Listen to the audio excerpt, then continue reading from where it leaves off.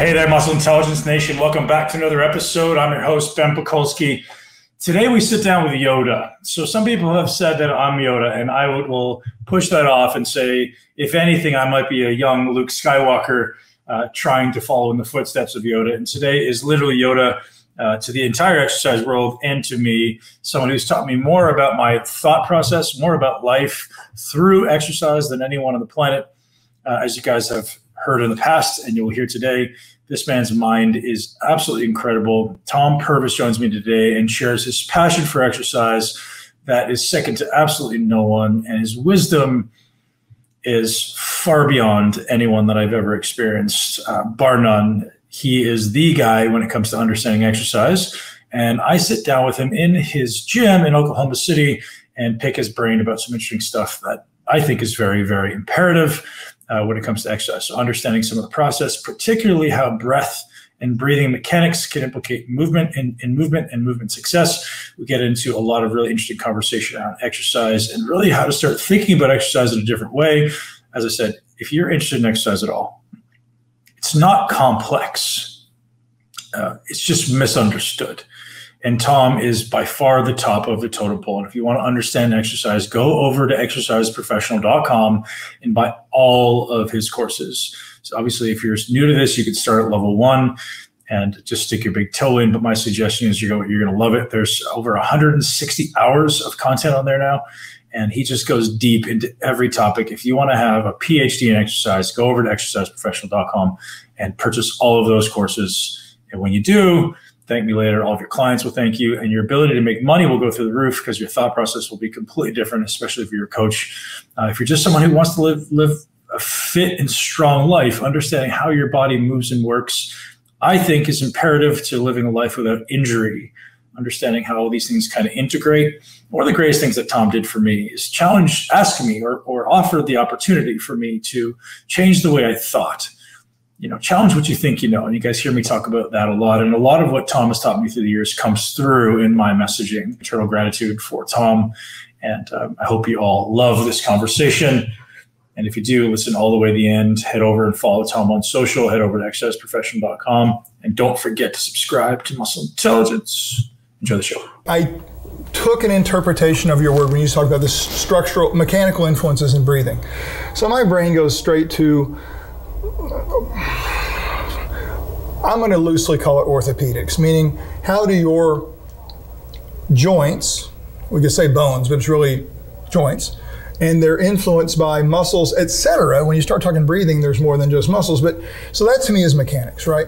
That bleeds over into lots of other things. And that's a problem. I'm going to try to get back to what we were talking about. It's a problem to me when someone has multiple things in their head and can't delineate. So someone might go, no, it's all about oxygen exchange and blah, blah, blah. It's like, yes, that's the chemistry. I'm not saying you are saying that, but people clump together, right? So when you say mechanics, I kind of try to go straight to mechanics as you know what mechanics is. So I was assuming we're on the same page. Mm-hmm. And so the thing I was saying was there's a direct, not indirect, but a direct relationship between rib cage volume in two directions, this thing we call pump handle, and it's an old name, like an old water pump, like on a show nobody's seen called Bonanza or whatever. You know what I'm talking about?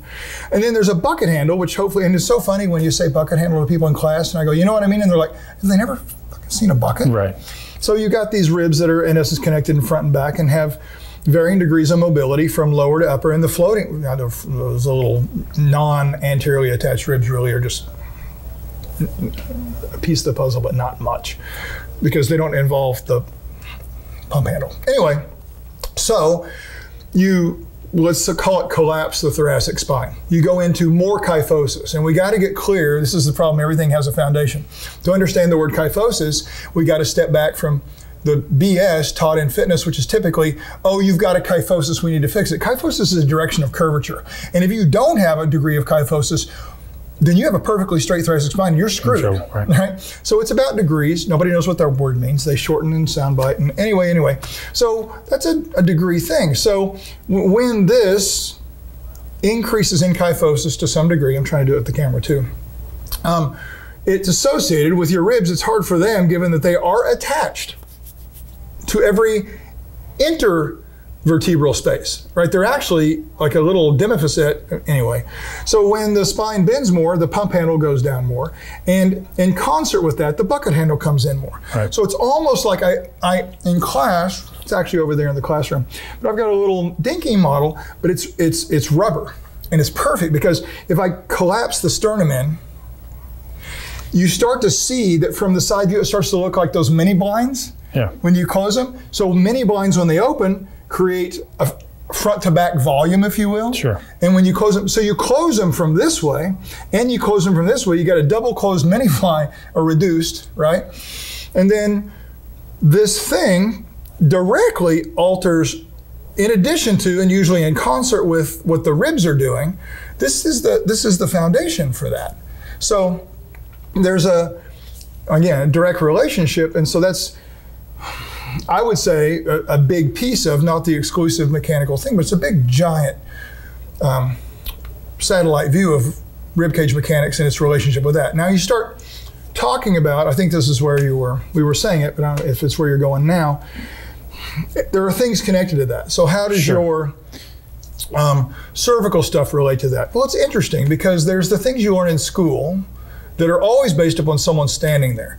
So the world wants to say, there was actually a book that a guy named John Bluvernick was reading when we were on a plane to Spain at the first international NASM course. And this book, which was out of print by then, was talking about head position determines everything. And I'm going, that's a bunch of bullshit. It doesn't determine everything. But the world wants to say, right, it either determines everything or nothing. I'm like, oh my God, that's just the most childish thing, you know? Does it taste good or does it taste bad? I don't know, it's kind of bland, or whatever. So the thing is, to me, if your T1 is angled like this, then your neck, C7, has to start this way. And then to get your head back up to here, it's got to do this. And I could pull my head back all I want, and this is all I get. So people, they're like, pull your head back, pull your head back. It's like, you got to get this. In fact, this goes considerably back all by itself, and then you can micromanage, right? But this is the center of that foundation world or whatever for this guy. Well, you start going down and people go, oh, well then the lumbar spine's for that and the pelvis is for that. Yeah, and the further away you get from anything, the less influence there is. Because people want to say, and it's a good soundbite, well, the feet influence all that. And I'm going to go, yes, yes. The higher you go, the further away you get, the less they directly influence, by definition, of direct versus indirect. Sure. So could I have pronated feet and still be here and still be here? Some people would go, no way, because I learned, memorized, without thinking, that when you're pronating your feet, you're internally rotating your hip, your pelvis is this way, you're protracted, and you're here. I was like, well, those things can correlate to more than just that distant foundation. Is it an influence? And this is where people have to really, really, really get a mature brain that's willing to go, there are degrees of influence in everything. Right. And what the world wants to do is go, oh, here's the reason. And they stop looking. You remember in class we talked about does 6 + 2 = 8 or 8 = 6 + 2, and people are like, same thing. Mathematically, but not in terms of possibilities.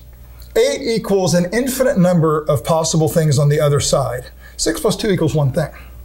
We live our mental lives, our problem-solving lives. We don't solve problems. We're told one that we can't even justify, or even if we figure out one, we stop looking. We think the rule is 6 + 2 = 8, and in some cases it probably is. Typically physics-oriented. When really inside the body, there's so much of 8 equals a lot of stuff. 7 and 1, I don't need to tell everybody that. Sure. But for me to say, and I choose, I don't think anybody can be an expert at anything, and the people that are held up that way, their followers are blind and choose to be followers and will always be probably their whole life if they don't pull their heads out. But certainly that thing, that mechanics, is stepping away from the other influences in varying degrees. And gosh, 15 sidebars. I have people all the time that I see with Harrington rods in their spine. So I know very well how much eliminating lumbar spine anything, or being positioned incorrectly by the rods, which sometimes not a choice of how they get to hold this together, how does that influence this stuff? I see it all the time, so I'm not saying there's not influence. It's just not as obvious as people want it to be when they oversimplify. So going back to where I was attempting to head a minute ago, we want to go to oxygen exchange. And some people, I'm not saying you were, but this is the problem with social media. This is the problem with people. You and I don't just have a tolerance for details, we love them. Maybe to a fault on a given day with a given subject, right? But when people have an awareness of details and don't know how to segregate them, they go, well, everything influences everything. And what they end up doing is kind of multitasking their brain and never seeing the true power of each one of those things, nor can you appreciate the synergistic influence of things if you don't see their individual identities. Does that make sense? Yeah. So you can have a relationship and you go, oh, they're a great couple. Well, what makes it great? Oh, they're synergistic. Well, what does this person have that they bring to each other? And if you believe the old Jerry Maguire, you complete me, horse shit. Two empty people, it's tough to fix each other. Sure. So that's probably another story, probably. So, but this is a huge thing. And I see that in lots of places with people that appear to be bright, but are not yet mature in their organizational skills. And because of that, they never actually go, they think they're detailed, and their followers certainly do because they don't know a difference. They just like the guy or the girl, man or woman. Don't get over it. Okay. In some places, they don't like pronouns anymore. There's no he's and she's. They got to get over it. There is a First Amendment thing, right? Yeah. Yeah. Yeah. So politically incorrect is in the Constitution. You're okay. Okay. So, yeah, so delineating, you want to go into mechanics, and here's what people have historically done. Because I would go pretty deep into mechanics as best I could way back when, and people are like, why are you doing all that? This stuff doesn't matter. Well, now it's funny on social media. People are attempting to draw arrows and everything and screwing it up severely. And they don't know why it matters, except I think it makes them cool or something. I don't know. But it's funny that there's more awareness of details. There's just very little correctness in the details. And you see it just as truthfully in people that have a master's or a PhD. PhD certainly, because the purpose of that is to get deeper and deeper into one thing. If you go, I've got a master's, so I know all about that. It's like, I don't really see people with master's degree in exercise knowing much about the exercise. The exercise is rarely questioned because that's orthopedics. It's physics, right? And what they're studying is what does a mitochondria do to a marathon runner versus a power lifter? And I'm like, I can't build an exercise around that. I really don't give a shit. And you don't change the way you trained to affect mitochondria. That's just a fallout piece of the puzzle that someone found interesting. You don't change the mechanics of the way you train. Nor do you, listen, if you don't change, I have yet to meet anybody that changes, I may have met one and I didn't know it, who actually goes, I'm gonna do 1,000 reps because I need this for my mitochondria. Well, you don't, because it's entirely possible that what you want is a very specific thing in your mitochondria that is powerlifting. That doesn't mean it's healthy, as Louis Simmons talks about. It's so brilliant. You know, when we start to diminish health, we start to diminish lots of stuff. That's a pretty cool thing that's relatively new because we went from generally good athletes, they were good at everything, to wow, everything's super specific. So we got to train super specific. But then as that gets less and less healthy, we find that there's a shorter lifespan. There's actually a slight, moderate, sometimes big reduction in actual specific performance. So I'm kind of all over the map. But it's really interesting that mechanics is hard to talk about. People, not you, blend too much into it instead of saying they're different, but coming back and putting it together. Sure. So your interest in ribcage mechanics was, with a conversation over there with somebody else, was going somewhere as its importance. Well, I think I'd like to explore its importance with relevance to shoulder mobility and shoulder position, and going into pelvic positioning and pelvic mobility ultimately, right? So we get a lot of people, as you do, who evolve into lacking pelvic mobility, pelvic stability, and some people will myopically go it's feet, some people myopically go it's breathing, but it's usually one of those two that tends to be attributed to being the cause. I've never seen anybody who only had one of those things. Right, so it's both. So I'd like to explore how breathing mechanics is influencing pelvis. So we can assume that the rib cage is influencing the thoracic spine. We can assume the thoracic spine is influencing the lumbar spine. Lumbar spine in some ways influencing the pelvis. I'd like for you to take me down that path. So is there a correlation there between how my resting rib cage orientation exists and how that's influencing the orientation of the pelvis? Okay. So a lot of people might use the soundbite that if something more specific, if your thoracic spine influences your rib cage, then absolutely without a doubt your rib cage influences your thoracic spine. In this mechanical case, that appears to be true. Plus, it seems to make sense. Now, sometimes what seems to make sense only seems that way because we don't see below the surface. but it appears to be true here. I would prefer that people not automatically make I think we should explore that on video with me, by the way, because I may be the anomaly. I will look at it. I'll let you see. Well, I'm not saying, here's the problem. And this is what people do all the time with should you or should not you retract, all this kind of stuff. Someone who has control of their body can interrupt anything. Sure. But they have to have access to the range of motion first. So they have to be able to access a larger range of motion, right? Well, but not necessarily. If you had your rib cage, I'm going to use a term I hate, locked down. Some people would say, well, you're not going to be able to move your thoracic spine. I would say, well, could we check? Right. Why are we trying to predict? Now, you might not move it as far as if it was different. Moving, and now we're back to the degrees thing. Sure. And so, and vice versa, right? This doesn't move, but I can still get some stuff, maybe. So that's a thing. The big thing to me is your rib cage is, without a doubt, under no uncertain terms, the foundation for your scapula. And your scapula is no way around it.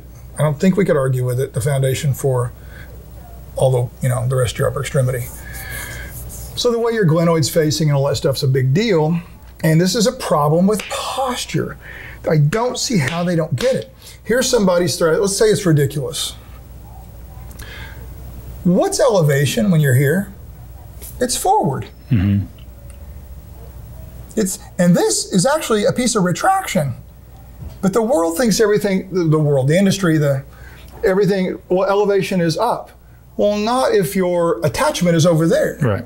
So those, right off the bat, what most people are thinking is going to have to be altered with its foundation, right? So nobody really expects the Leaning Tower of Pisa to be straight. In fact, a long time ago, they decided we need to make sure it doesn't go any further so it doesn't fall over because we lose our tourist thing. And we also don't want to straighten it because we lose our tourist thing. So, but this foundation leads to that thing. It's not the top. So it's the same thing here. So what is retraction? What are all these things? And it's not relative to the world. So without a doubt, there's some things that also less directly correlate. So if I'm trying to keep a specific spinal position for a deadlift, squat, whatever the heck, the last thing I'd probably want to do is grab a bar like we would when we would shrug with a bar, because as soon as I pronate, well, it's not just pronation. You usually internally rotate, right? And when you internally rotate, there's a tendency, powerlifters are really good at pronating and supinating and actually keeping these pretty square. They've interrupted it.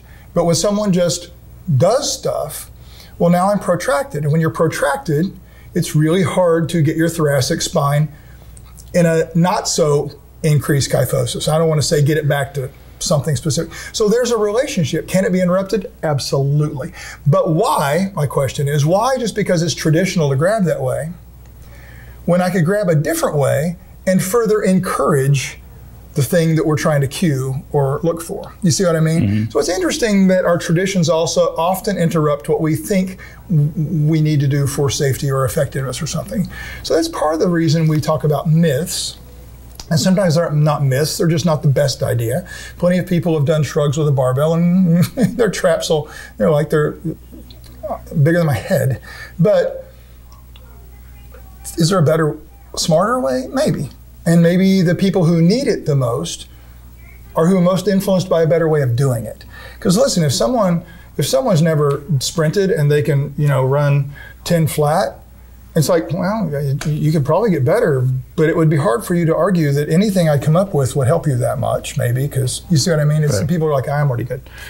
I don't know, man. So now if you want to go down. Well, I'd like to stay up on the shoulder. So just to deduce and maybe summarize what you said there, so I'm accurate, there is then a correlation between someone's breathing excursion, the orientation of the rib cage, and the orientation of the shoulder. And yes, because it affects, yes. Okay, so that's important because I think a lot of people don't immediately acknowledge that where you rest at this thoracic orientation relative to the rib cage is going to impact the orientation of the glenoid, as you're saying, which is the shoulder joint. And instead of just going, hey, you need to retract your shoulders, maybe there's some breathing preparatory stuff that you can do to change the orientation. There's not one single thing that isn't going to affect. There's not one single thing that's not a matter of degrees. And when someone says, well, retraction's bad. Wait a minute, how much? Sure. Because when I said retraction is, first of all, I never said it's good. I said it influences these things. But when I have somebody who it's not optimal for, well, you don't do it. But if I have somebody where all this started, because arguably I started the whole retraction idea from looking at it mechanically when nobody was even mentioning mechanics. I was totally an outlier. But never did I say everybody, the reason it became valuable to me is because it actually reduced some people's pain in their shoulder. Sure. So that makes it not just a reasonable thing to do, it according to all exploration, investigation, assessments of what someone needs, it becomes super viable. But there's a huge cohort of people who I experience, I'm sure you do too, who don't have the ability to retract because of lack of thoracic mobility. Like if you're here, you physically, as you said, you can't retract. Nope. So then how do we learn to access thoracic mobility? Well, that depends on why is it there. So as I'm saying, I'm going down this path of, is that one possible influence of that thoracic mobility, the breath cycle, which it seems like it is. That's why from the very beginning, when I would teach spine and trunk, breathing mechanics was a big deal. And I didn't come up with this, will not take credit. I went to one of the many continuing education things I did when I was practicing all the time, was at Michigan State University, and they have a pretty phenomenal DO school. Not every state has those now. They're pretty much incorporated into the MD world. But these guys were manual therapists. That was the thing I was going for, and they said that. And so it's like, here's to extend, well, so every exercise, depending on what you want mechanically from the rib cage, shoulder blade, whatever, the breathing should be altered. And the degree that it should be altered is based upon who you're working with, Sure. what do they got available, what's the goal. Powerlifters do not want to breathe. They want a rock solid foundation or it ain't gonna happen. Right. Do I want that for my 40-year-old lady who's in her to be healthy? I need her to breathe. For all I know, she's got an aneurysm getting ready to go. Sure. So there's a totally, and for anybody out there to go, everybody, and the problem is even if someone doesn't say everybody should do something, if they don't say specifically who they're talking about, they've in essence said everybody. And anytime someone says something's for everybody in the exercise world, they are wrong. Because I have a 100-year-old guy, and anything they say, I will show them that it's not necessarily appropriate for him. And they always go, we weren't talking about him. I said, yes, you were, because you didn't say who you were talking about. Hey guys, I interrupt the podcast with Tom to bring you a message from our sponsor, BLUBlox, BLUBlox.com. Get hooked up with 15% off your favorite blue blockers. Here's why you want blue blockers. If you sit in front of a computer, your eyes will start to get weak. If you see me sitting here too long, I'll start to blink my eyes a lot. And the only way I can mitigate that is by using a good pair of blue blockers. This is not a $6 pair you get off of Amazon. Those things do not work. It's an absolute waste of time. You need something that's clinically proven to work. And BLUBlox is my go-to source for blue blocking glasses that I wear almost all the time. I stopped wearing them during the podcast because the reflection on my eyes was so strong. Everybody goes, hey man, we can't see your face. So I wear them all the rest of the time that I'm at the computer, anytime I'm doing work in front of the TV or in front of my phone, whatever it happens to be. You'll almost always find me with a pair of BLUBlox on. BLUBlox has also got their amazing sleep mask, which my son stole from me. Little bugger. He loves it so much. He wears it every night to bed. It sits on his nightstand, and he gets mad at me if I steal it back, so I don't. Get back to the show. Enjoy it. Don't forget to head over to BLUBlox.com, BLUBlox.com. Use the code MUSCLE, get 15% off. But you were the first guy who ever, I think you're the first person who had ever heard it from, who suggested that maybe exhaling on exertion was not the way to approach exercise. It absolutely is not, for the very reason, and thank you for bringing it back to that, because exhalation is, and see here, it's another matter of degrees. Right now, I'm going to say the way the world tells you to exhale, which is a giant tornado of air, well, the only way to do that typically is to drop this. Now you've changed lots of stuff. Mm-hmm. And if nothing else, if you're trying to go heavy, protraction or retraction sound like there's one or the other. There's a degree. Sure. And you end up with a rocking chair under your back because you don't have the tripod of your butt and your shoulder blade. So there's other, even more influences than just what's in here. But so if I was doing something where I wanted to, my goal is spinal extension, concentrically, why would I exhale? Mm-hmm. My breathing is completely counter to what I'm trying to accomplish. Powerlifters might not want to breathe, and someone might go, well, that's not healthy. It's like, well, who the fuck said powerlifting was healthy? if you're willing to blow out the capillaries in your eyeballs and take drugs to it, not that there's not natural, but if you're willing to do all that, I don't give a shit if you die from holding it. Come on, that's the least of our worries. Right. Most of my people are not those people, so I have concerns about it. Right. But if someone can't shift gears, so yeah, what are other things? I think you'll find if you want to get a little more detailed, number one, bench press and power lifters, they don't want to let go of this. But at the same time, if you're doing slow reps or lots of them, you probably aren't going to be able to hold your breath, but that's not powerlifting. So we're going to need to figure out something. And I used to play around with people, what if we reverse the breathing? Well, that's such a mind mess. It only takes a couple of days. Taking shallow, more frequent, non-hyperventilating breaths, meaning as needed, not forced. Well, you don't move your rib cage much, and maybe not at all if they're pretty shallow. And you keep up with the requirements of whatever. So, golly, if we don't look at everything person by person, rep by rep, certainly week to week when there might change one way or the other, we don't know what it's a mistake, right? Yeah. It's not professional. Well, we're saying look at everything, but I think I've probably met 10 people in my life who have a mental checklist of all the things you would have to go through. And I don't think breathing is typically one of them, right? No.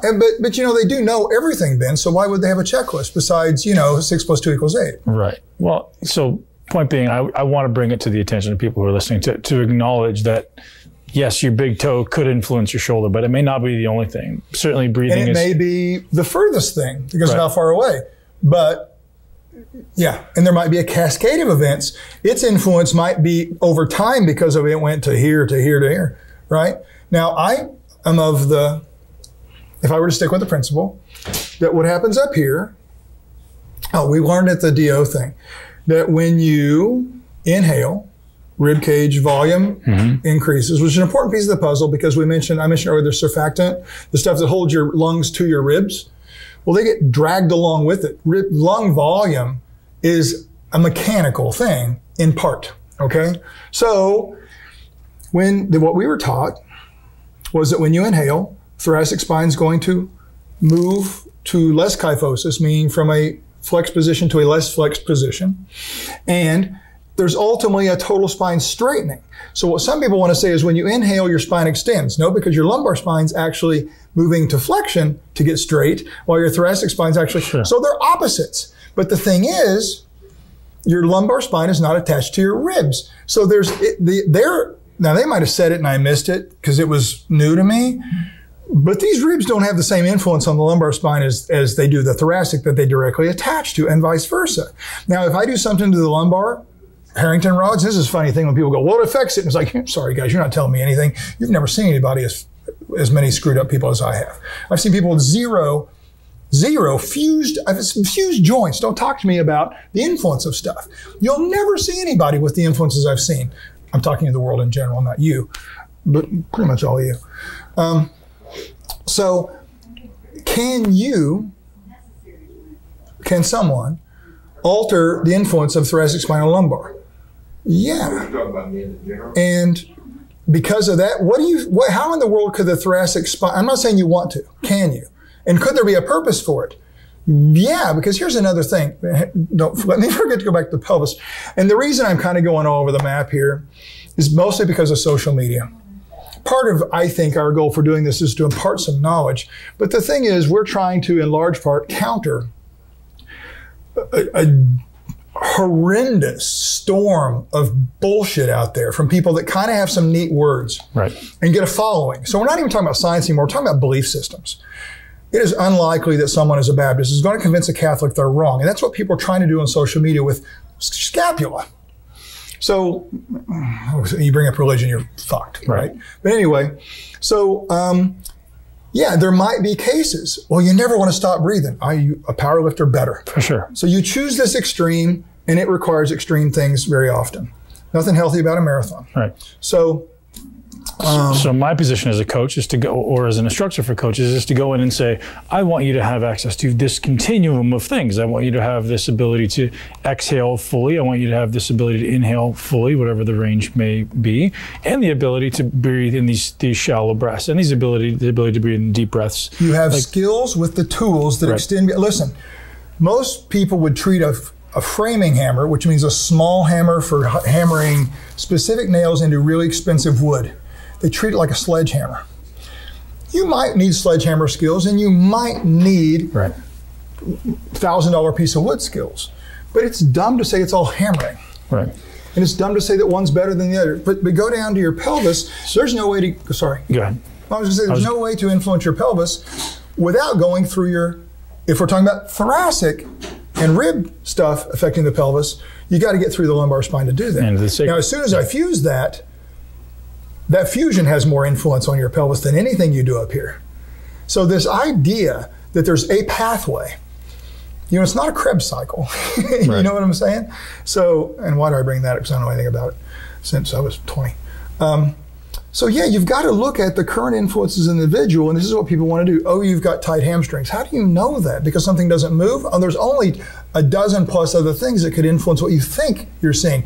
And here's the biggest thing I've realized. Someone goes, oh, well, I can see your pelvis is here. It's like, you know, I've been looking at very specific things, and I've spent a lot of money going to a lot of places and tried really hard. And I promise you, I've learned one thing over the past 40 years of doing this. I know I can't see that accurately. So what do you think you're looking at? You're looking at a sound bite. You think that it's hard to detect what's going on in a skeletal structure when it's surrounded by tissue, fat, muscle, whatever. You get a gymnast, bodybuilder, whatever, who's got these glutes and zero fat in their low back, they will all be, it'll be suggested, diagnosed, bad word for our industry, as they're hyperlordotic. Well, go take a picture of where their sacrum actually is, deep within that thing you think you see, and they could be hypo-lordotic. But we so don't know what we're looking at, right? So walking down that path. So we're talking about how when we inhale, the lumbar tends to flatten out, so you're getting less lordosis, obviously affecting sacrum into counter-nutation position, rolling under, orientation of the pelvis tends to open in that scenario. Let's walk through that. Because obviously it's not a guarantee, because you could have lacking. And nobody's mentioned depth of breathing. That's going to be, if there's an influence that you mentioned, sitting here with tidal volume doing nothing is unlikely to have a measurable, even with a micrometer, change. Now you get somebody who was huffing and puffing for 2.5 hours, or worse than that, 1 rep in powerlifting, or 10 reps with a heavy squat or something. Think about the coolness of that. So you're doing this thing, and if you breathe heavily between each rep because you're dying, that deep breath has a bigger influence on the pelvis you need as a foundation for a heavy squat. Of course. That's an interesting dichotomy of things going in opposite directions. You need the air. You probably need to do it if you're doing 10 reps, probably between reps. But what's happening to your pelvis while you're still, even if you're not down and you're up, your pelvis is still holding all that crap. Right. So that's interesting to me, you know? And this is a terrible thing to say, but I have historically mostly seen people that had things going on somewhere, typically orthopedic. Sure. At least as far as I knew orthopedic, there could be a laundry list of things that I didn't know about, and probably are. But along with that, everybody that's apparently healthy, ACSM used to have this thing, you're apparently healthy, which never included orthopedics, right? It was, well, you might not die, right, but this is still going to screw you up. Right. Well, we got the same thing. No, I'm only in body transformation stuff. I got to tell you, which one of those people is not screwed up in some way you can't detect? I always want to say to these people, where did you learn your skills of differential diagnosis, of taking something that is a pain or a visible disruption in norm, and where did you learn to distinguish the cause of that, differentiate between influences? And if you did you recognize there's multiple influences? None of these people have the skill, nor do they have the legality, appropriateness, and ethical nature within the scope of their practice to do that. But the stuff you're talking about, the last time I tried to even look at those things was in the courses we were talking about. And the one thing I found was, if I didn't do it every day, which I didn't because I'm working on an ACL over here and a shoulder over here, and when I stepped away from mostly spinal stuff, all those skills went out the window. And then you find as much as I know more than most people that aren't medical healthcare manual practitioners out there, I suck at it. And I sucked then. That was one thing I found. I could sit there and do everything as best I could that I was supposed to do, laying down, standing up, and everybody can argue over which one's more important. Laying down influences it because you're weight bearing on your pelvis, but so is standing through your hips. So it's very interesting. And here's what I always saw people do. So it's this. And I'd be like, go look again.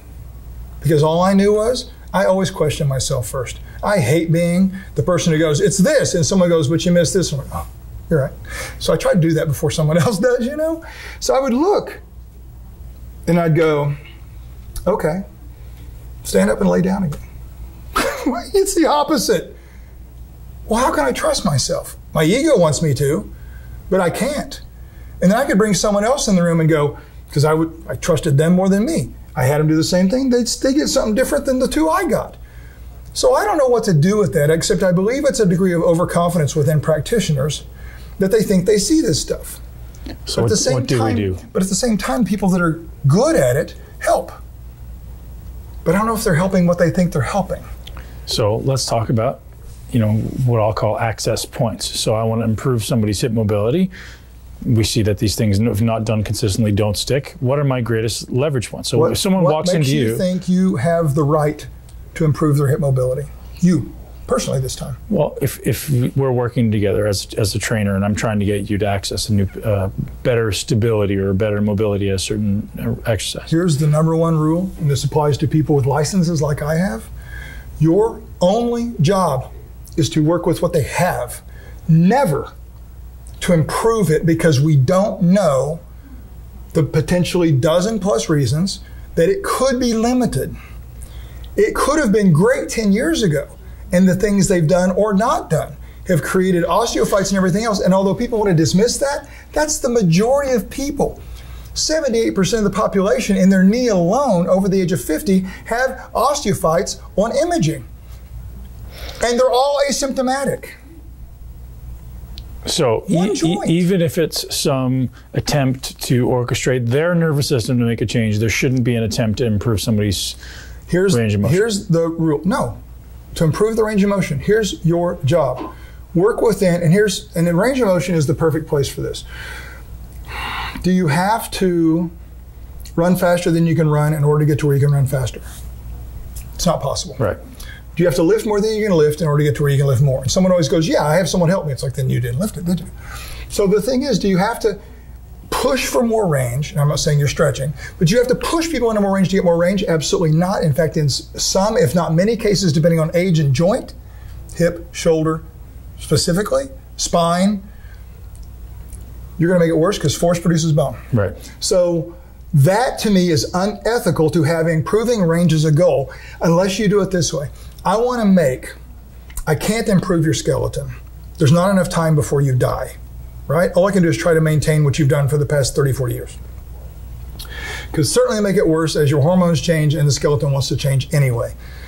So contraction, and I use that as a collective term for the nervous system, both input and output from all the monitoring of it, the signals of it, improving your contractile ability, which means quality, output, horsepower, excursion. If you improve that, you've created the opportunity to take advantage of whatever your joints have. If you do that conscientiously, strategically, prudently, pushing when you can push and backing off when you can't, and you can't improve, I'm not sure we should be trying, because we worked within our scope. So I'm never trying to do anything except make a hip a better hip, and I have no attachment to what a book says range of motion is supposed to be. I have zero attachment to symmetry, although you're perfectly symmetrical, and you've made that clear to me many times. The only one. Yes, but chances are from the stuff you've done orthopedically, you're maybe not. At the ankle, only at the ankle. Little left up. Actually, it's only my right big toe. Everything else is perfect. But as you said, that affects even the height of your ears. So I've extrapolated what Yes. But so it's a really so here's where I go with this. As we age, and not that you and I are aging, but everyone else, my kids are. There tends to be a progression toward hypersympathetic arousal, right? Too much muscle tone, resting tone increases due to stress, due to chemical stress, psychological stress, whatever it is. I can show you people the opposite, but okay. Who are stressed and get less tone? Oh, well, my 90 and 100. No, totally, I get it. There's certain that's a bell curve situation as well, where there's certainly people who have different genetic predispositions. But I'm just saying we got to be careful with. Well, so most people tend to get less mobile. And it appears that the people we've seen may Right. It's not a general population you may be dealing with. True. Well, a lot of it is. But anyway, so a lot of people tend to lose mobility. And what would be your approach? Is it just staying within what they've got and assuming the nervous system is going to give you back because of tissue quality improvements? Sure. And water and all the stuff you like to talk about that I don't give a rat's ass about. Right. I think vodka helps. But that's probably only while the dosage is appropriate. Yeah. So joint by joint, there's varying degrees of what the world calls stability, which is a really tough word to talk about because are they talking about what muscles do? Are they talking about on a balance board? Are they talking about... Let's talk about that. No, it's not yet. Yeah, okay. Okay. But so your hip has a different structural stability. Sure. Than your shoulder. Sure. Your shoulder is entirely dependent upon soft tissue. You want to keep your shoulder mobility, you need to keep that soft tissue because it is the key. If your shoulder becomes limited, it's glenohumeral, independent of its foundation and its influence. Mm-hmm. You with me? So yeah, if I want to reach back, I got to have some of this, and I got to have some of this, and I got to have some of this. But if we talk about that as a joint, the number one thing you've got is keep the muscles doing what healthy muscles do, which is almost impossible across a lifetime because you've done stuff with them or you haven't. Either way, we end up in trouble. And the other thing is, I got to tell you, shoulder replacements are just monstrously popular, and the reduction in range is the muscle stuff. There's a correlation obviously between muscles and the health of the joint. But when one starts to go, the other starts to go. And you end up with this cascade of now synergistically screwing up each other thing, right? But until the joint gets screwed up, it's muscular health, and man, what a terrible soundbite to say, because what does that mean? Oh, it does mean water. But it is primarily the nervous system, right? And another thing we have to, and you know from your experiences with another methodology and practice that's out there, that very often it seems that in some people that are neurologically healthy, meaning haven't had a stroke or everything, and if you people think that's too many words, this is how you become accurate, is to clarify. Sure.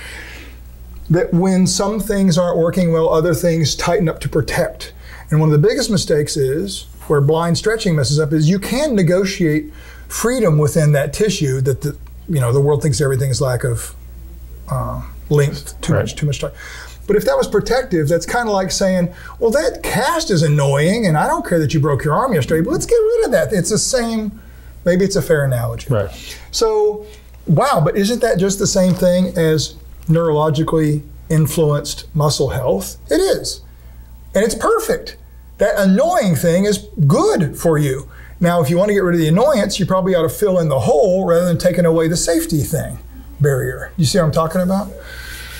So it's a tough conversation for anybody. People like to watch stuff and go, oh yeah, and they actually don't hear. And the nuances that we're saying about, man, there's a lot of ifs. That's the most important message to me in anything I say, more than the details. But I feel that disclaimer is always important. But it's a tough, so range of motion is valuable. I'm going to say something. Range of motion outside of a practitioner, and sometimes even within practitioners that are blind about it, range of motion in the fitness world should never be the goal. Makes sense. A healthy tissue and nervous system doing what it's supposed to with that tissue will allow you to do what your joints have available. And if we don't respect joints, we're going to go right back to the same problem of shutting down the nervous system. Sure, and that makes sense. And I think to extrapolate that a little bit from my understanding is you want to maintain what you've got by going to where you are capable of going. And maybe then your nervous system allows you some greater muscle tissue quality. It'll take you up to the expanse of what your structure says. All right, but if you don't go there, you don't spend time there, you don't challenge it there, it doesn't get better. And let's go to that, because there's a trainer on the nonsense going, well, you need to do your flies all the way down. If you don't use it, you'll lose it. Wait a minute. That just took a specific resistance profile to a specific place where you're actually relaxing to some degree to let the weight pull you there. We just violated everything we said. And the joint most susceptible to being violated. People rape glenohumeral joints all the time in the gym, right? And then wonder why they're living with this stupid duct tape on them that costs 14 times more than duct tape. If they have skulls and crossbones, that's cool. Right. But I don't know about leopard skin because that's weird. But so that's a mess. So the idea of use it or lose it, quite frankly, means all you have to do is show up there. Sure, with control and not smash it. That's active, right? What have I got? What have I got? And not this stupid robotic looking stuff. We talk about in class exercise specific active range of motion. Because when I come back here, I've got a 2-joint influence that changes things compared to here. Well, which one do you want to do? Do I have to choose? Really? What kind of childish game is this? How about both? And how about this is not the same as this, with even more motion, and maybe this is different. Maybe it's worse than somebody. But it's really, that's why someone asked me one time, and it was a really brilliant question. And sometimes the questions where people go, oh, he's going to unleash on that dude. But it was a brilliant question. He goes, and he had been here for, when we had Science 1 and Science 2, and he was like, so what do you do? And I went, that's a really good question, because it hasn't become obvious to anybody yet what I would do. And I don't know what I'd do for someone, because I have to have them here. Anything predetermined in my world is not mastery. It's like trying to decide a fight before you start fighting. Sure. Not that I know anything about that crap, but it seems unreasonable to do that, okay? So, or decide the whatever. And I thought, here's what I try to do. And I thought about this with my partial paraplegic guy. I try to make his foot a better foot. And then I try to get him to be better with the foot he has. So while the functional world has taken over physical therapy in large part, as it certainly has fitness, they want to train my guy to walk. I do too. But also, if I can get a better foot in a couple weeks, that's going to make walking different. Now why? And that walking is compensation for his foot. That's not foot improvement.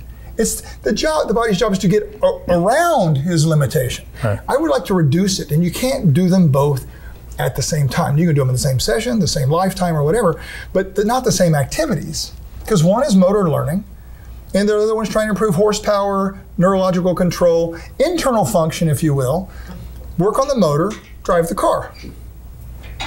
So your wheels are out of alignment. When you drive the car, aren't you going to compensate for that? Or you're just going to go off the road all the time? Well, let's go deeper into that. All right. The car? Yeah, well, yeah. So ultimately, motor control, as compared to, that would be your analogy for physical therapy. You're giving them more motor control. I can't, I shouldn't say they. I shouldn't generalize, because there's a giant it's gambit, a huge, yeah. But it's leaned a certain way in response to people like Gary Gray, et cetera, who have demeaned, if not made satanic, the idea of I need to look at your foot to make your foot better. They're going to often say you need to walk to get better at walking. And I'm going, that's just literally like driving my car to try to get the alignment better. I need to compensate for my car that wants to go off the road, but I better be driving to the place to work on the alignment. Okay. Right? And so how does that start? How does what fixing the alignment of somebody's feet? Well, most people out there aren't qualified to, nor should it be in their scope of practice. Well, how about we talk about, from your perspective, what would that look like? Bring me a foot and we'll start talking about it. Walk me down all of the different pathways. Some suggested. Here's the simple principle. I've got some feet that don't work. Okay, so here's the simple principle. I was looking at a lady the other day who wow, when she walks, it's like, this is precarious, and this is, if I let my brain go where I was taught in school, she's obviously got hip this and this and this and this, and I lay her down and start checking stuff out very remedially. She's strong as crap. Why does she have so much trouble walking? She looks like her age when she walks, and when I test anything else, she's 20 years younger, if you wanted to stereotype. So I have her take her shoes off, because I'm going, what influence do these shoes have? Well, I look at her toes, and dude, you would call them mangled if you thought there was an external influence. They don't move. She can't do anything with them. Her fine motor, if you will, of balance is zero. I don't care what else I do. So that's like 95% of people in the world. And more so with certain age groups, and there's some genetic involvement, and certainly the shoes she wore as a 90-year-old throughout her life. And who knows all the multiple influences. But my point is, I got nothing I can do for that foot. Those toes don't move. Her big toe is over here. And her ring finger, the last one, is completely under the rest where you can't see them. So these can't even touch the ground. And you think you're going to stretch to make that better? The best thing for her would be to amputate so that we could actually work with. I'm not kidding, Ben, because right now they're in the way. And have you seen Cirque du Soleil, the people on the stilts? Sure. There's no toes on those stilts, and they're pretty good. So if I had from her metatarsal heads to her heel, she would do better than she does with those toes. And you think there's no intervention that could bring those toes back? Sure, it's surgery and it's still not going to work. No way she could reconnect your nervous system. The joints. The joints are. That's how you get to where something's 70 degrees adducted when the foot doesn't do that. So here's what would be the ideal world.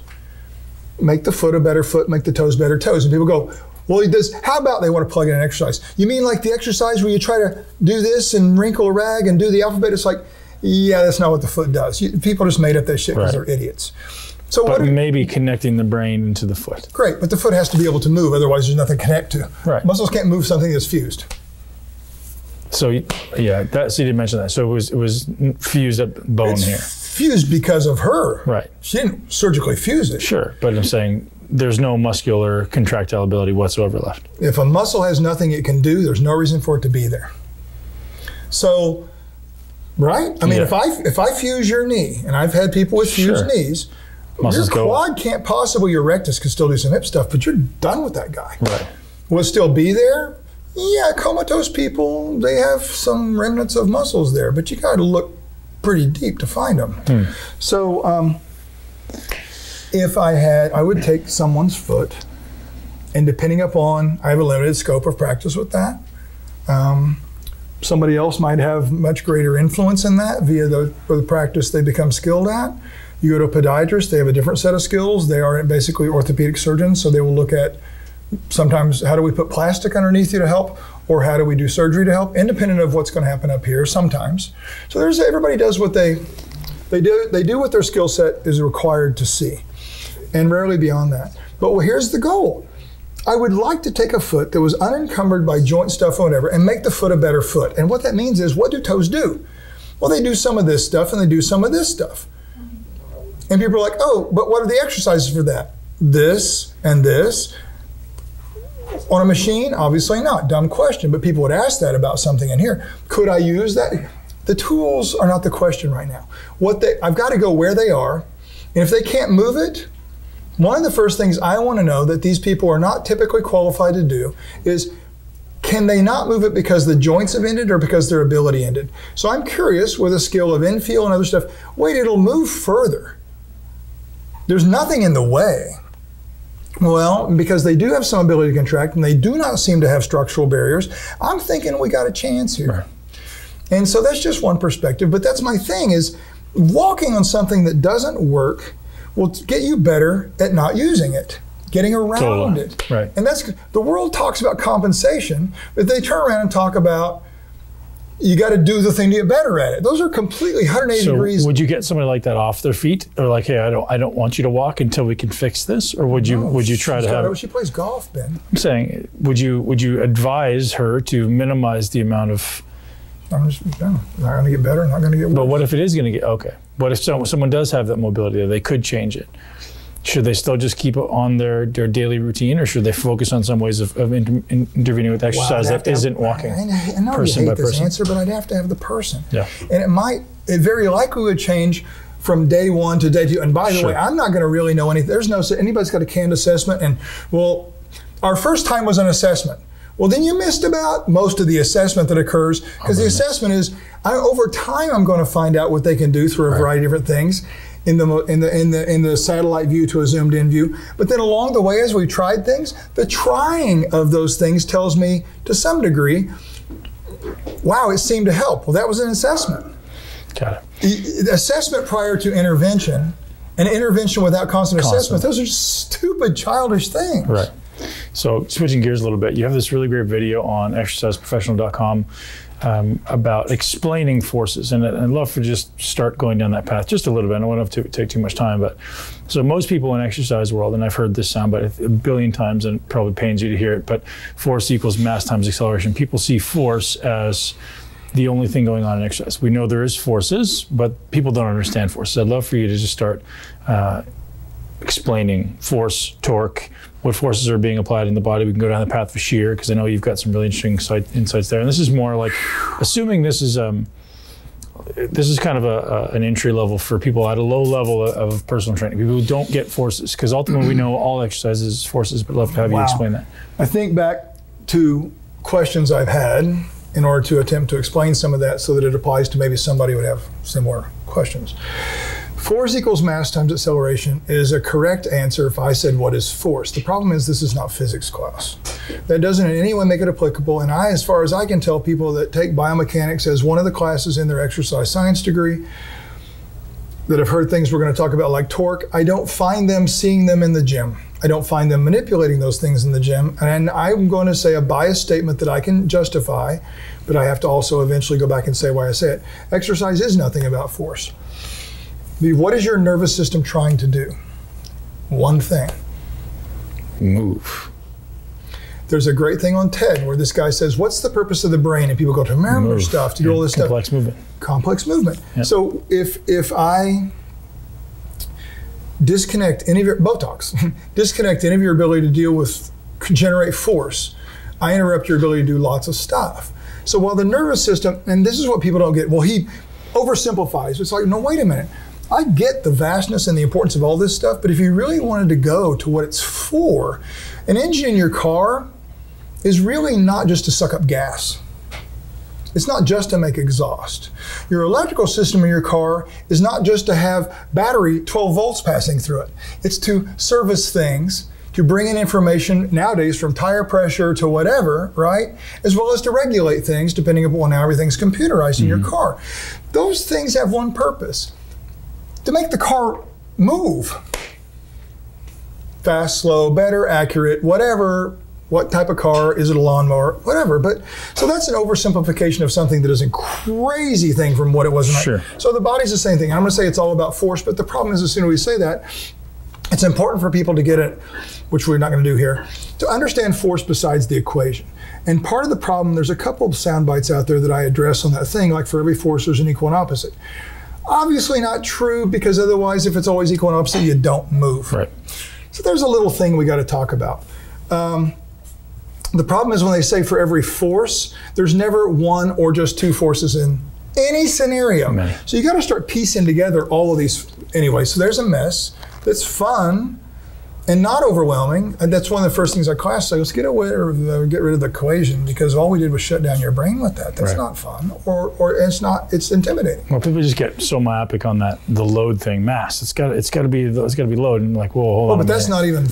I know. But that's their thought, right? Right, and that, oh, see, I'm glad you brought that up, because they take force to the thing they see that is forceful, when in fact this is a good place to interject torque, because, and I've said one time, and this Portuguese guy beat it up, and he goes, because I kind of boiled down in the same way, a squat is nothing but torque production at these joints, and he goes, no, the squat is this intricate neurological blah, blah, blah. And I wish I could speak Portuguese. Actually, I don't, because I couldn't. I want to go, dude, that whole intricate yada, yada, yada, 2 paragraphs you said, what's that do? Why is it there? To produce torque. Motion, yeah. Because without your torque producers, you could have all that nervous system and you're just going to crash down to the ground. So that's the segregation problem. It's important to learn the nervous system and learn the muscles. And yeah, the reason we have them to talk about is because they work together. But talking about them working together doesn't help us understand them independently in their true synergy. Like we, circle back. But so this torque thing, what is that? Well, if we did the school thing, they would say it's a force that it's a rotating force, it's a twisting force. That's the worst thing in the world to say, because it's not. Forces are straight lines. That straight line has a potential influence on turning something. Now, even engineers have trouble with this, not true engineers that do stuff. People went to engineering school and never did anything with it, because they see torque as taking something and it twisting, like a rod twisting this way. Right. They don't necessarily see torque in our bodies. But what they don't seem to get is this thing has an axis, may or may not be in one place, and that's a whole different subject, but this is torque. So any force produced by stuff in here, any force produced by something out here is producing torque. And as we move, so torque is really how effective a force is at producing rotary motion, or better said, how effective a force is at moving you, or fighting your movement, or preventing your movement, all of which are part of movement, right. The continuum of movement. So that's why I say, dude, your nervous system, to that guy, your nervous system is bringing in information from all this, from the ground, from every muscle, from every joint, and your intention of what you're trying to do, plus the load you've put on your back, which is a torque, resistance torque, and your brain's figuring out the plan. And motor learning, skill, is it figuring out getting better at it. And even step away from skill for a minute. You know, Jacques and the idea of potentiation, where it's like, and to me, a warm, fine, get warm, who cares? But a hot pack can't warm you up.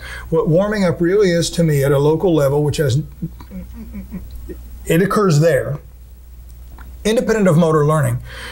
Your brain throws a whole bunch of stuff, muscle, contraction, motor units, at a problem. And then in a relatively, hopefully, short period of time, it goes, wow, that was a little overkill. So we're gonna take some of these guys back because we got this covered with 3 guys, whatever, random number. You know what I'm talking about? Mm-hmm. And then it's like, well, those guys are fatiguing, so what do we do? It might kind of do a shotgun approach again. It's like, we didn't really need all those reinforcements. We're gonna take some.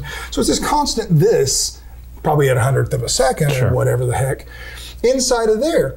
That is this dealing with this locally while trying to orchestrate all of it. So it's like truly a conductor in a symphony. He's going, dude, you gotta stop sucking at that tuba. Or we need more cowbell. Somebody's gonna get that, right? And then somebody goes, one cowbell's enough. And then, but what is it? We gotta put that with everybody else for it to matter. Cowbell solo is not what we're looking for. Right. So, but that's constantly going on all the time. So I think when these people talk about how cool this is, I don't even think they freaking get it. I think the proponents of that are missing in most of it. And I could totally be wrong because now I'm generalizing again, which is always a mistake. But so torque, it is that 250, 500 pounds on your back, whatever the heck it is, plus your body weight, and what your brain's having to do, and that quad, and all the little pieces of the quad to figure out how this one knee can play the game of fighting that in concert with the hip and the back and the back. So, right, so it's this thing. But that's internal torque versus external torque. It's resistance torque versus muscular torque. There's a lot of ways to say it. And I've heard somebody say biological torque, and I don't know what that means because that could be like gastric motility for all I know. But, you know, when you heard your stomach's in knots, that was a joke. I got it, man, I got it. Okay, so that's a great explanation. That makes a lot of sense. I think people are going to get that. And understanding that torque is force's ability to generate rotational movement. Mm-hmm. Amazing. There's videos on that at exerciseprofessional.com, shear. So again, you and I did this on a podcast before, but it's worth going over again, just because. Wait, we've done podcasts? You know I have Alzheimer's, so. 3, I think. Maybe we did. Yeah, at least 2, if not 3. Yeah, so you said something yesterday about the shear forces of your shoulder being greater than the knee, and most people, when they attach, you may have said that. I may have misheard. Most people hear shear and they go right to the knee. They go to leg extensions. The only place that anybody's tried to scare them with shearing forces is in the knee. Right. I'm going to, if you'll allow me to correct that one word in that statement, shear forces are, and it wasn't your statement, you were trying to, what was I saying? Not shear forces are greater, your more susceptible. Your internal tolerances for a shearing force are so dramatically different in the shoulder than the knee. And with, I got to find the right words so I don't say it wrong. If we were going to be concerned about one or the other, especially with exercise, I'm not talking soccer, I'm not talking pitching, but with exercise, controlled, non-throwing exercise, we should be more worried about this. Because traditional exercises, as we've been encouraged to do them, as the profile has been created, are really not consistent with this guy's long-term ability. Long-term being a key word there. Sure. This guy, I'm going to go out on a pretty big limb, meaning pretty safe one. you'd be hard pressed to tear your ACL due to shearing forces in the gym. And one of the reasons I say that is years of taking reconstructed ACLs and introducing the exercise they say is going to tear a healthy ACL, and having never seen it happen, nor having heard of it happen with anybody. Referring to leg extension or a squat? Leg extension. So, what's your opinion on leg extension? Bad exercise? Wow. I'm going to back off from the, I know you kind of threw that at me for a reason. There's no such thing as a, ooh, I got to be careful with that. I don't want to make a general statement. So as far as the leg extension goes, I'm going to say two things. There's nobody that builds a decent one. So and number two, if there was one, not a person watching this would really know how to use it. I don't care how many times they've done it. They usually look like a mess when they're doing it. I don't care how big somebody got from it. I don't care all this stuff. But the bottom line is, I even had one expert, truly considered an expert around the world, say, well, what is there to a leg extension machine? You sit and push. Holy smoke, you're taking a force, very specific tangentially applied force across a thing that is, for all practical purposes, this is wrong, but it's a hinge in the way we're trying to use it over there. Key in the way we're trying to use it. The machine or the knee? The machine, the knee is, and so the way we apply that force is hugely different. And then start adding in positions, places, regions of arthritis or whatever. This thing becomes the most minute change, most important. How do I put seat back? Oh, it looks good. How do you? Oh, I can't straighten your legs, so your hamstrings are tight. Lay the seat back. There's just all these giant. We spend 2 hours talking about it. We don't even get close to covering it all. Right. And that's beyond most people's attention to detail. So is it a good, used for the right person, for the right goal, at the right point in their progression, appropriate for their tolerances, appropriate for how they can do it today, not doing it some way when they shouldn't, and upping the ante when they should. It's a great tool, as is a sledgehammer. You say that there's nobody watching that can do it correctly. What is correctly? Is it Well, like the I said, setup? there's two- Is it the resistance profile? Is it the execution? What are the pieces? Well, I just went through a really long list of all the pieces. Walk through them again. Like, I understand. Let's do it again. Like, I want you to walk through. So Let's go with design. the design Because to of me, the this exercise or the exercise design of the equation equipment? Well, I'm going to design the exercise, and as soon as you choose equipment, how's that not a piece of the puzzle? Right. So we can automatically assume that every piece of leg extension out there is a piece of crap. And for the most the part. question becomes, if you have one, Right. it What would do be you a do? mistake to say, well, Tom said, he didn't say anything about a specific brand, but he said they're all pieces of shit. But it doesn't mean you shouldn't use it. If you know what you're looking for, Right. and that is not and never will be a video thing. Right. It is a give me your person and let's figure this out kind of thing. Right. And it might change tomorrow or the next day. Not that we're going to do it 2 days in a row. What makes a leg extension bad? Nothing. Well, you just said that the ones A out there. poorly made one? Yeah. Oh, well, there's stuff like axial alignment relative to the pad. Do you even have the opportunity to position a person? Axial alignment can also be vertical distance from the plane of the pad, which doesn't mean straight up, but it means relative to the plane, which there's some reason they're usually angled. Plane of the seat pad? Yeah, yeah. And then that has to do with the thickness of your tissue, muscle or fat, calf, thigh, all that stuff. And that's not a deal breaker, but it's an issue. And then are they so abducted because of tissue? And then the bigger thing is what I'm going to call thigh position this way. Internal external rotation. Yeah, which is really a hip thing to your point right there you're making. And what opportunities do we have to change that? Do we always need to change it? Is it a matter of degrees? All these things are true, but part of what it is I can go, well, I can't get you exactly where I want it. Somebody else, it's going to really bug them when I'm there. So if someone can get into a position where their knee is actually working like a hinge in alignment with the hinge of the machine, then it's not necessarily a bad exercise as far as before we move. That's not even, that's just the first part. Sure, yeah. It can Movement still is a whole. suck as an exercise because of profile. So, okay, that's good though. That's good though, because I mean, for most people, if you have the requisite mobility, which should be the objective, internal rotation, adduction, if you can access those positions. The ability to hold those things, because what a trainer often does is go, good, and then they start counting, and all that stuff fell apart. Yeah, totally. And there's no purpose in it if we can't.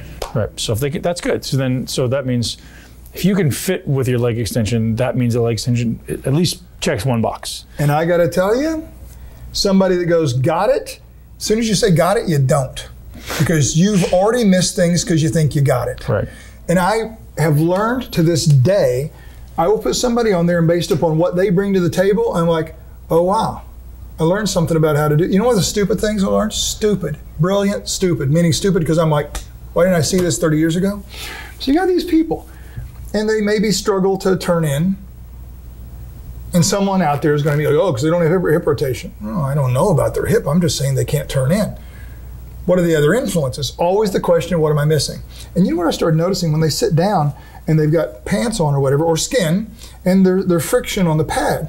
And when they turn, that friction is resistance to keeping it there. If I actually just grabbed their pants and pulled it in like this, they could stay there all day long. If I eliminated the resistance to internal rotate, it's a dumb little thing, and people are going to start writing that, I'll do that on everybody. It's not an everybody thing. Right. It's a everything's a when you need it thing. Yeah. So the check one box, we can get our knee joint in alignment here. We can get our spine in neutral position, so the hips are going to be relatively stable. Then we're looking at resistance profile, and we know some machines are decent. Some machines they're not great, but some machines are decent. Yep. So that's great. And more so for one person than another, even maybe. Sure. Yeah. There you go. Yeah. So then checking the box of execution, which is a progressive thing. So in terms of delivery, also. So where do you want to start? Just because this is where people want to start, is that the best place to start? That's the greatest patellofemoral forces there. And that doesn't mean good or bad, but even if I get you all set up, I might find that based on your patellofemoral structure that I can't see from the outside, we're going to get off of this thing anyway. Even if I had the best machine in existence, because the structural influences, right? Maybe I want to start out here. I've got to, the options. The list is infinitely long, but you learn to triage. What matters most right now, right? You can't just worry about everything at one time, but that's still this idea of full range of motion. How does it apply to that? What's the resistance profile? And a resistance profile is very different from a strength profile, because a strength profile is what you offer. It is for the exercise we're talking about and many others, it is your internal torque projection and how it can't not change as you move, because your internal torque effectiveness, your moment arms are changing, plus your ability to generate contraction is changing in a healthy or non-healthy muscle. It's changing differently, probably. So it is supposed to change. And people go, oh, I'm weaker here, I got to work on that. You can try, but you're not going to change moment arms, and that's 50% of the influence. So it's a tough thing for people to get to put in perspective, because everybody thinks if something's weaker here than stronger here, they don't get that that's the way it's built. Sometimes they're like, oh, I can fix you know what I'm talking about? Yeah. And there can be deficits too. So that's a thing. And then I'm going to subscribe to, as a general rule, and every general rule I've found places where I will abort, but I think it makes the most sense to have an appropriate torque of resistance commensurate with your changing strength generating capabilities. Now realize that people like you that have gotten big without that. So I can't promise anybody what that's going to do, but we spend all this time trying to make a diet consistent with the body and trying to make all this stuff consistent for not just a body, but your body. Why would we leave that on the table? So that's exactly where I wanted to go with this. So you've spent years developing equipment or modifying your equipment to most appropriately match, I'll say this, to design an exercise for the last rep. I want to talk about that, and we'll end there. Well, that's the answer. That's what I do. Yeah. So you're saying why or what? Why? Okay. So fatigue is an interesting thing. And most people will never really recognize where within a range they fatigue because they're so sloppy. So when they're moving, they just get generally tired. Their cheating can no longer move it for them, and I don't give a crap if somebody cheats. It doesn't. This is the thing that's important. When people start want to argue with me about something, and I'm like, you got to understand, I'm really not codependent. I don't give a rat's ass what you do. I care more about what you do for a client, because I think there's an ethics and a responsibility, because you've accepted a role, and you think you're a badass, and it's not that easy. You know what I mean? But I really don't care what people do, because that's up to them. It doesn't affect me at all. Just don't train my mom, my dad, or my kids. We're okay.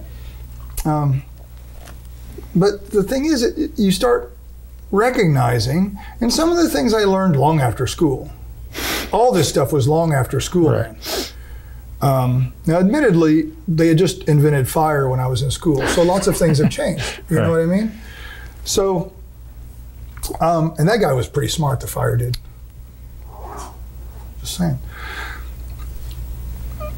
They would tell us that you fatigue at certain parts of the range before other parts of the range. And they didn't actually say range, they said at certain stages of contraction versus others.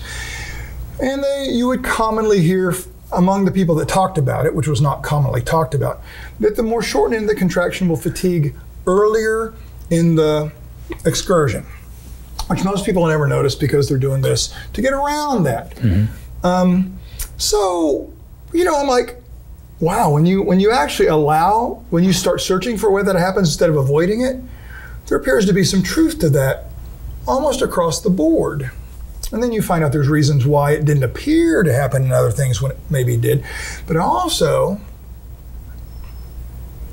came to see that so much that it was a long time, a decade plus later, where I went, wait a minute, depending upon what we're talking about here, it occurs on the same rep at the other end, at the lengthened end. Right.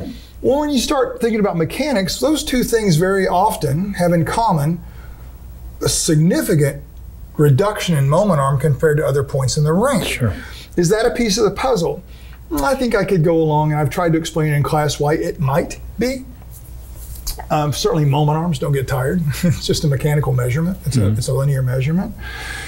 But, you know, there's also things that we think we know about sarcomeres, contraction, shortening and lengthening within a sarcomere. Got to be careful with all. All the original studies on that were with fibers taken out of the body, so they don't apply. And there's even books now saying they don't apply because we can't lengthen something that far in the body. And if we did, you wouldn't be able to move because we're taking it beyond blah, blah, blah, blah. That's a fun discussion that went from length tension as not only being only 50% of the story to not even being 50% of the story because it doesn't hold true in everything to the same degree of influence. Right. So there's a variety of reasons. And interesting things is when I adopted a certain philosophy, offered to me as part of an interview, informal interview, years ago, when he was talking about having worked with somebody who was majorly influential in our machine world, exercise world in general, and lots of stuff. And I'm not going to mention his name because people are like, oh, well, instantly, I don't like that idea, right? I was like, okay, I've got some decent testing equipment, isokinetic stuff that you can't use with motion for reasons we talked about. You stop moving, it stops reading. So you can use the isometric, you find stuff. But for all my testing of that stuff, I didn't find it to be entirely directly useful and applicable and exact for exercise. And the thing that showed up was your fresh rep, I want to say first, and your last rep, which I can't actually say because I don't know how fatigued you get. So I'm going to go your fresh rep and your failed rep are commonly very different in a pretty predictable manner. So when I started saying, okay, I'm going to take this secondhand philosophy this guy told me the other guy's dead, and I would have loved to meet that guy. He's just eclectic and genius and hated people, which is, I have a kinship, you know? So I started trying to build equipment to match this idea that when you fail at one point in the range, you fail at the whole. You can't do it anywhere else. Now, the thing that guy seemed to miss, although I didn't get to interview the original guy, there's a time component. How long do you spend on each throughout the excursion? You know what I mean? Because certainly the slower you go, by the time you get somewhere else, you fatigued a lot before you got to each piece. Right. So you got to, if you're going to test any of this, you got to choose. You got to eliminate the variable of time. And then in workouts, you change time. So what you do if you think you got it close doesn't always be as close depending on how you do the thing. But because the tendencies are very similar, it's way better for what I'm looking for than if we haven't messed with this. But the thing I started looking for was my fresh rep. Now realize if you're doing one rep to failure, your fresh rep and your failed rep are in one rep. It occurs from when you unrack the bench press to off your chest, and before you get back up, you're hitting your failed rep. So it applies. Right. You see what I mean? But if I build something as well I can to where feels, if we were to use that as our only tool, which we don't. You can't finish the set. You've still got to, when you get to one end and you can't do it anymore, you might have 15 more somewhere else. And to me, people have gotten big doing that. They get spots at the top. There's all kinds of traditional ways of remedying that, but it's like, wouldn't it be fun if we had something that was more consistent with human strength profiles headed towards failure? Because to me, isn't that what we're all trying to do? There's some degree of fatigue, effort requirements that appear to be useful in this, depending on your goal and your tolerance, that kind of stuff. I don't find it so much with my 100-year-old, and I enjoy it. I'm probably addicted to too much effort historically, and whatever. At 60, it's different. But so experimenting with this and getting, as you've noticed, pretty darn close on some of them. And I never stop, because I'll use something for a while and I'm like, man, this is awesome. And then a month later, I'm like, I think this is shit now. Let's work on this, because you get more and more. Sure. But it's an interesting thing. And I have some other goals, I think, that down the road I really don't want to talk about in terms of where to go with that might be fun. But I've learned more about strength profiles by trying to match them and failing. Right. Than any version of testing I have available. Match them with designing exercise, with manipulating the machines you have. And I have this blessing, this serendipitous thing that happened in my life where I decided, I'm kind of one of these guys where it's like, I can buy that, I can build that. You know what I mean? So, and when I was 19, I taught myself how to weld because I wanted a squat rack at my house. And I usually overbuild stuff, so. And I overweld stuff is where I'm going with that. It rarely fell apart. Plus I would make it structurally sound so that yada, yada, yada. But along the way, you start getting braver than just putting some sticks together with holes in it. And you start thinking, what can we do to this? And I love trying simple ways as prototypes, and simple ways because other people might be able to do them if they have similar equipment. But at the end, more recently, I've been like, let's just cut the crap out of this thing and see what we can do with it. Cut frames apart, slice cams, do it, and people need to know it's not all about the cam. The cam is one small, moderately influential way of doing this. Most people don't see that. There's companies out there that say we're going to manipulate the cam position and we alter this thing. And it's hard for me to believe that they've really, as a company, missed the other 4, 5, 6, 7, 8 places that are making the cam where it's supposed to be harder, not harder. Right. And I explained that to someone yesterday, and I didn't know when I first looked at it. Well, but the marketing tool is do this. But what's funny is you can just measure it. It's not me saying that. We've measured stuff, and it's like, it doesn't seem to do that. Right. So anyway, it's a fun thing, and that's, it'd be nice if someday this was reasonable to provide to people who cared and who got it. I never pretend to participate in anything that the masses should enjoy or even understand. Well, I'll tell you, the subjective experience is exponentially different. Like your ability to take one set so much further and feel it in the right place, and almost like overcome that natural tendency to just, with every other machine, you fail in some place and you feel like you kind of had some more in the tank. But these ones are just like, I just keep going and going and going, and when I'm done, I'm done. Like I couldn't even budge it. That it takes is a near exponential attention to not trying to get out from under the challenge. And our brains want so desperately to make things easy. And the harder it seems to get due to fatigue or whatever the heck, we want to bail fast.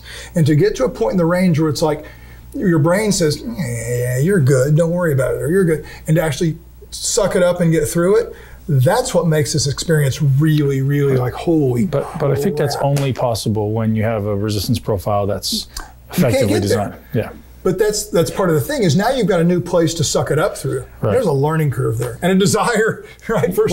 I think we have this learned tendency of like, I just simply can't do it. So I stop and I go back the other direction. That seems to be the case with everybody. Well, we talk about, and back stuff's a great place because those profiles are exactly backwards from, wow, I never noticed that before. That's fun. Yeah. So from the body. But we've been happy with it forever. We've all done it. It's just the way it is. But where I think I'm trying to go with that relative to what you said, years ago I started thinking of when I started doing this myself. Wow, when I got on one that I could intellectually think of as better, I had to open up a whole new file. And what I mean by that is, well, you've been doing pull downs forever or rows forever with cable. You got this thing in your head of a conditioned thing of here's what those are supposed to feel like. Based partially on your execution, partially on its design, meaning its profile or whatever the heck. And so you come to think that's what it's supposed to feel like, and that's good and that's right. And if I was to offer you something that was, first of all, you only see it as different. You have to trust me that it is in some ways, in some contexts, better. I can't promise you will get bigger or anything else, but and you're going to do it with the same old file, and you're like, well, it sucks. And I'm like, okay, we got to keep that file. Don't ever get rid of them. But we got to open up a whole new thing, and you got to be willing to abort and start from scratch. Now, because of someone being in tune with their body, it should be a short learning curve. But that's the key to this, is the willingness to not think that everything you've experienced and the files created are the best way. Because people intellectually go, no, I'm always trying to learn, I'm always whatever. But I don't see that in action. And I don't see that in the commitment of their intellect. So that is probably for most people why they'll never really experience this, because they can't. There was a guy at your gym, a good guy, and really good. He was excited, about talking and let's look at this machine.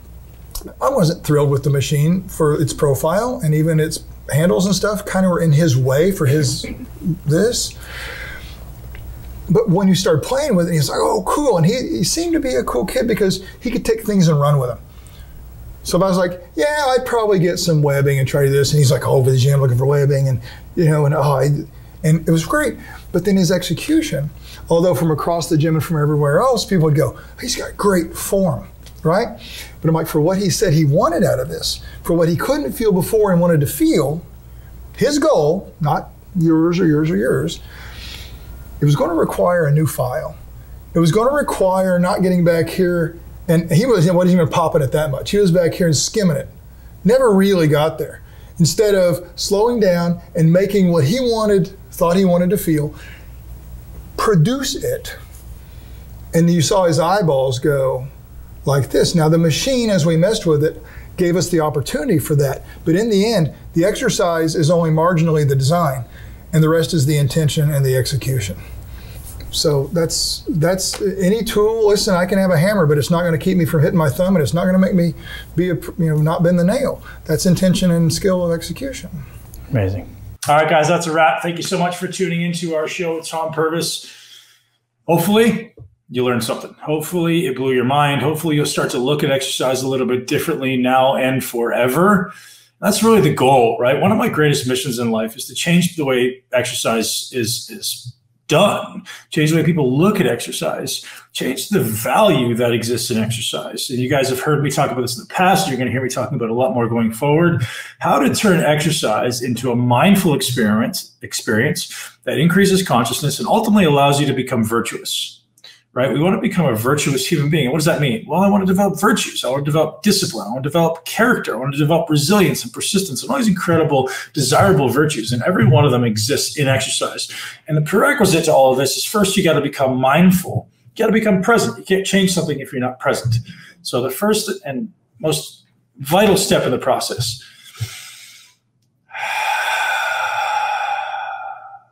breathe, slow down. Become present. People always ask me, Ben, how fast should a rep be? Does tempo matter? And the answer is, of course it matters. But the most important tempo is the one that's controlled. Or the best tempo for you is always going to be one word, and that's control. Slow down. Control what you're doing. Make sure the muscle you're actually training is the thing doing the work. It's not just, hey, I'm just lifting this thing. I'm trying to complete 3 sets of 8, which is a complete waste of your time, I believe. I mean, if you're a beginner off the couch, awesome. Good for you, man. Go do it. 3 sets of 8 is better than nothing. But if you're someone who actually wants to optimize, which I know you do, you got to focus. You got to slow down. You got to aim to challenge a muscle. And then look then where your psyche wants to get out of hard work, where you want to kind of, that's hard. I'm going to stop that. Or maybe I went mindless for a second and the set stopped. And the next time you get in there, you go, no, I'm going to get back in here. I'm going to go a little bit further. In order to go to the deepest depths of your soul, whether that be because of hard work or because of deep focus, it requires you being mindful. You have to be present, because there's always going to be this, as soon as you go unconscious, as soon as your brain turns off and starts thinking, you're going to stop. So the deeper you can get into this mindful state, this focused state, the further you can take every single set. And this has become a superpower for me. I can go so much deeper into a set now than I ever could, certainly early in my career, because of my ability to become present and mindful in the moment and feel the discomfort, but consciously choose to go into it rather than stopping and mindlessly turning off. And I think a lot of us turn off a set, and if I ask you why you stop, you go, oh, I don't really know. I just kind of got tired, so I stopped. Well, no. The reason we stop a set is because we've taken it as far as we possibly can, and that muscle actually fatigues and fails, right? Most of the time, I'd say 95% of the time, it's not the muscle you're training that fails. It's something else. It's your consciousness. It's your stability. Maybe it's the burn, like the lactic acid, which is still not the muscle you're training actually fatiguing, is it? Well, it's fatiguing, but it's not failing. So something to think about.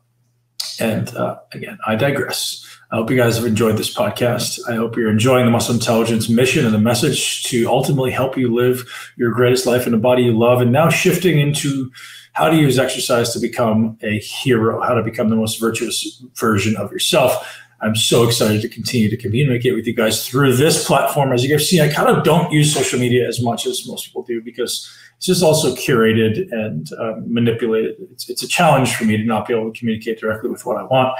So let's use a different medium, right? Let's get on here and chat together. And guys, I'd always appreciate your feedback. I do go on social, so send me some messages. Or please, as always, leave a review. Do not forget to subscribe. Have a great day. Thank you so much for tuning into Muscle Intelligence. If you enjoyed today's episode, please be sure to share it with at least one person you know. Make sure you're subscribed so you never miss an episode. This podcast is for information purposes only. The statements and views on this podcast are not medical advice. This podcast, including Ben Pekulski and the producers, disclaim responsibility for any possible adverse effects from the use of information contained herein. Opinions of guests are their own, and this podcast does not endorse or accept responsibility for statements made by guests. This podcast does not make any representations or warranties about guest qualifications or credibility. This podcast may contain paid endorsements or advertisements for products or services. Individuals on this podcast may have a direct or indirect financial interest in products or services referred to herein. If you think you have a medical problem, consult a licensed physician.